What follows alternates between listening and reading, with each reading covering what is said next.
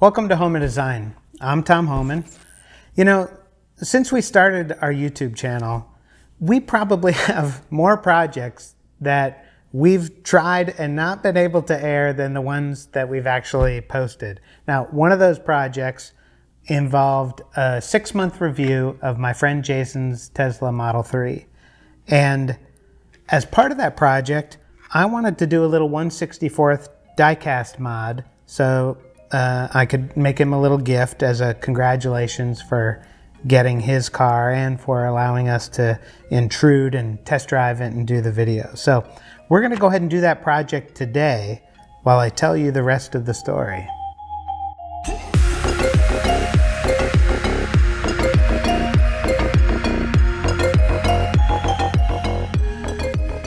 Jason is a kindred spirit, designer, maker, boutique manufacturer, and like the best ones, he doesn't know when to leave well enough alone. So before he even took delivery of his Model 3, he already had in mind some design changes he wanted to make. And the first thing we did was take the front plate bracket off.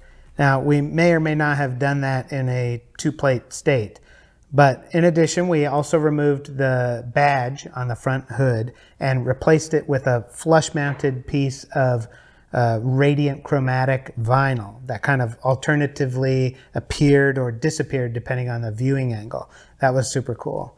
Then the final thing he did, which was took your breath away, was he powder coated his Tesla sport rims in white. And it looked like a white dish dasha looks against the Gulf Desert sands. I mean, that thing took my breath away every time I saw it.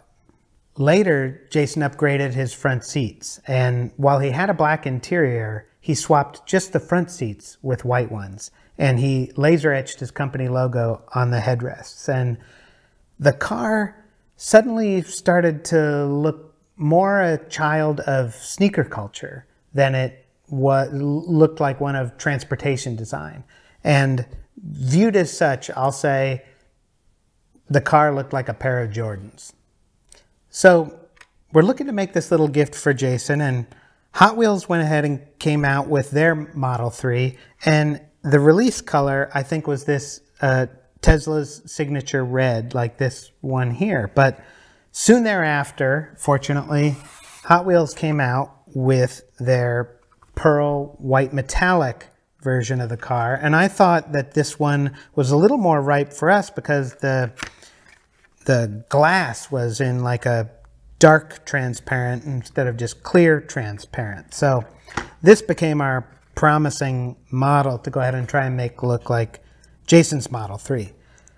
But had I had to use either of these models, I would have had to take the paint off and repaint them in metallic dark gray like Jason's. Now, here's an example of a project we have underway here of a 64 Lincoln Continental, where we don't like the crazy police tampo. We don't know what they were going for here, but in order to make it look like a traditional 64 or even a cool custom 64, we've gone ahead and put paint stripper on this one, and we've got it all the way down to the raw Zymac.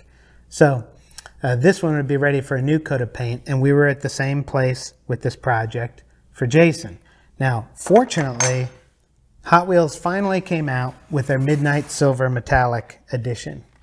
And that made this project as simple as doing a little wheel swap and some custom paint. You may wonder why I've got so many examples of a given model. And that's because it can be so challenging to find, at least at the 99-cent level, a Hot Wheels or a Matchbox car, where the tampos are in place, where the hood ornament is centered, and after that, especially for a model like this where the whole roof is glass or plastic, to find one that's not scratched or marred in some way during the production process is it's like finding a unicorn. So we've got a few of them. We'll look for a good one. I think I picked some good ones here, so we'll go ahead and open one. And immediately see we've got some scratches along the top, but This body looks great. The tampos look good.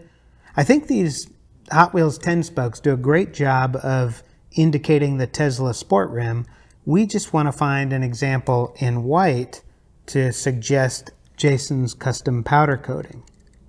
So the first thing we'll do is find a wheel donor with the 10 spokes, and we'll drill the rivets out on the bottom of each model so that we can harvest the wheels we want to put on to the new car. So we're all set up here. You want a drill bit that says just a little less wide probably than the outer limits of the rivet, but wider than what I happen to already know the post is. And so as we get through to where the post opens to the rivet head will be gone, and we'll still have the post there. So what we'll do is we'll just start with the first rivet. We're going to produce some metal shavings here. And if you thought that I was going to drill this Mexico Blue 911 GT3 RS, you're crazy. Now, what I did do, however, is bring a couple acceptable wheel donors, and we'll take a look at these and see if they fit our Model 3. Jason's a friend of ours and also a colleague. He's the founder and owner of Big Secret Laser Engraving. They do really cool projects. I'll post a link to their website in the description. Jason works with legendary designers like Kevin Cantrell and Jessica Hirsch. He's made some super cool premiums and even personal gifts for J.J. Abrams and Neil Patrick Harris and others. He designs products for Theory 11, some of the most exclusive packaging for their playing cards. Well, Jason and I are both also Tesla enthusiasts, and back in 2016 we were a couple of the tens of thousands of people who camped out overnight at a Tesla service center so that he could put down a deposit on his Model 3. It was a banner moment for electric vehicles, and within a week Tesla had over 350,000 reservations.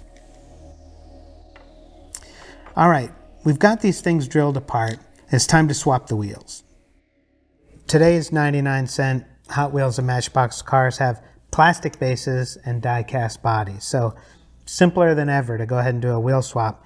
All you have to do is clip one of the pins on each of these little set of retention clips and pull out your wheels. Now, on the car we're keeping, I'm going to make that cut a little shallower in hopes that the wheels snap in and out a little better. It's not essential, but if I try, we may get a snap fit. Now we'll go ahead and put our white wheels in. And that looks better.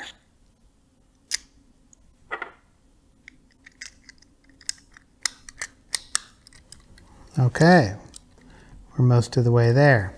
However, we're going to go ahead and paint these front seats.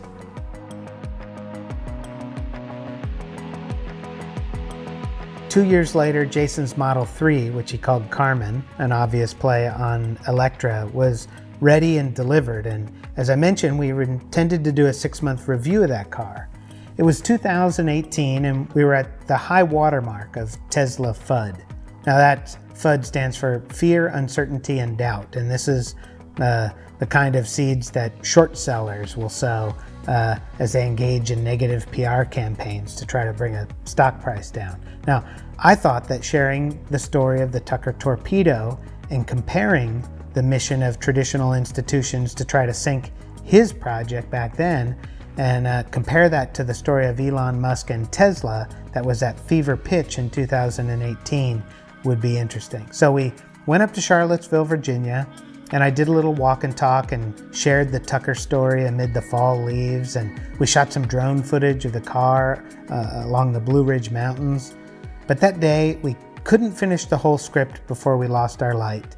And the following week, a huge storm came through, and the next weekend there were no more leaves. Note to self, if you want to shoot in those kinds of changing conditions like fall leaves or a fresh snowdrift, get it done that day or be prepared not to get it done at all. So if you want to actually hear me revisit the Tucker and Tesla stories, go ahead and let us know in the comments below, and we'll see if we can't revisit some of that footage or maybe reshoot that project. So since that day that we didn't pull the shoot together, we've been meaning to get back to it, and we regrouped, we strategized, we prepared, but then wham, the Tesla Model 3 is no more. Second note to self, maybe a finished video project today is better than a perfect one tomorrow where your starring Tesla is totaled. So now, I guess our little project here is more of a consolation gift than a congratulations gift. Because while Jason is already up and running in a performance Model Y, he admits that he doesn't have quite the same emotional connection as he did to Carmen. So we've got our paint finished here, and one last thing I wanted to demonstrate is how you can take a toothpick and erase some of your mistakes. Now the paint wicks onto some surfaces. This is a single casting, so one element bleeds into the next. It makes it very hard to paint.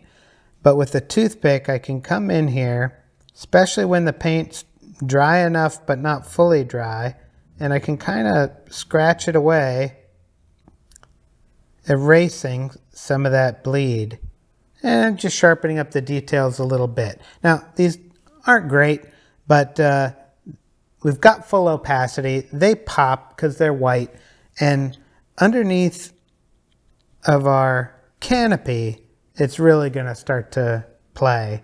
And then further obscured by the singular A to C pillar that the Tesla has, I think this works perfectly. So the last thing we have to do is reassemble our Tesla by drilling and tapping the posts and replacing our rivet heads with some little button head screws.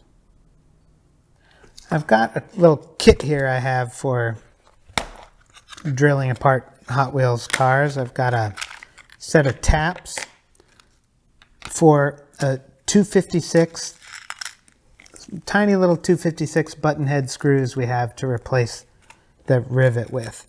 I keep handy in there the little 1/16 inch drill bit that we'll need to drill these posts with. We don't want to end up drilling through the hood of the car here, so we want to mark the drill bit at our maximum depth. And so the first thing I'll do is see how deep we can go.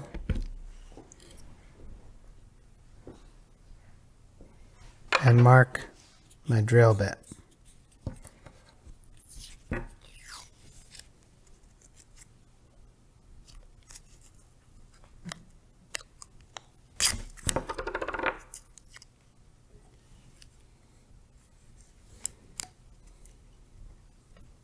All right, so I've revealed the part of my drill bit that we can use here without any risk.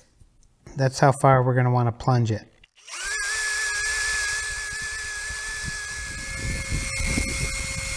All right, and we're there.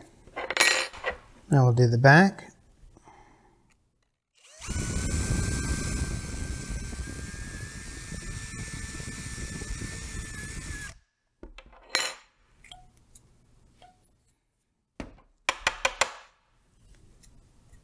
Okay, so our next step is going to be to tap these holes. Now, I have a nice little set of 256 taps in 3 formats.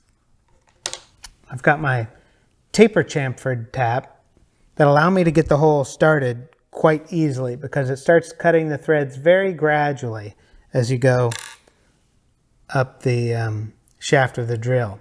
Then I've got a plug chamfered tap, and that allows us to go in a little further. The full threads start a little sooner.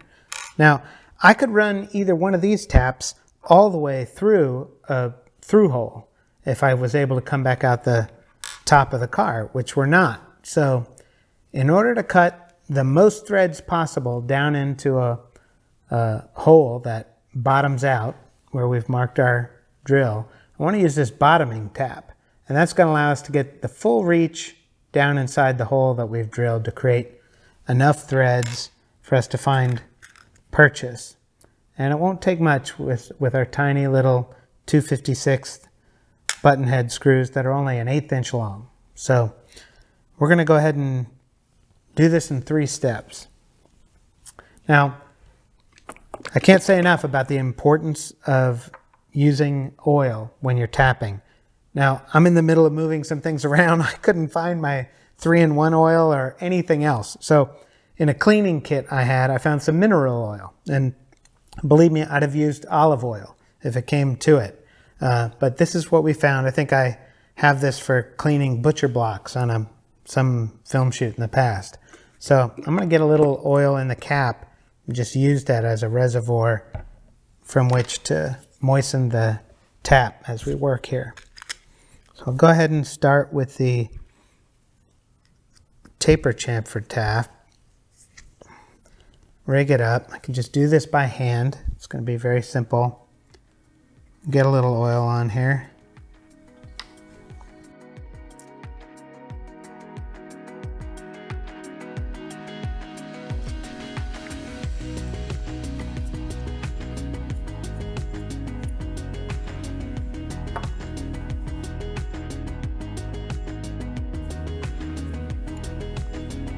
Okay, just gonna clean this up, get any oil off, any shavings.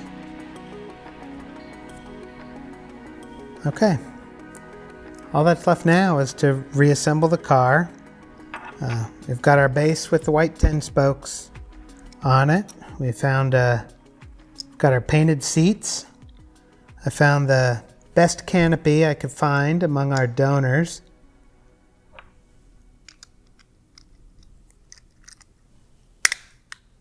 And we get it reassembled. Now we've got our tapped holes for these tiny 2/56 button head screws. It can be quite the little challenges. But there we go. Awesome.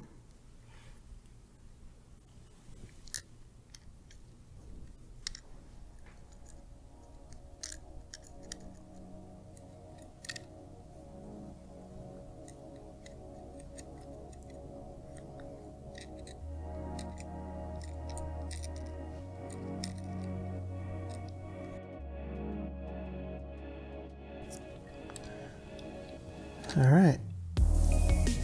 There we go. Carmen Electra, Jason's Tesla Model 3. Okay, we're going to send this to Jason with our condolences, and we'd love to ask you to help these videos reach a larger audience by hitting that thumbs up button. In addition, you can subscribe and get notified.